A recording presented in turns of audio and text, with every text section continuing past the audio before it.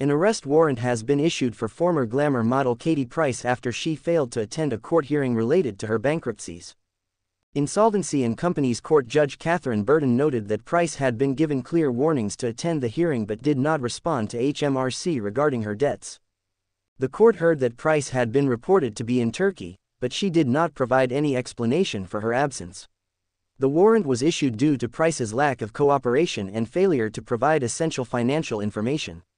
This marks another issue in Price's ongoing legal troubles, following previous bankruptcy declarations and a dispute over unpaid debts.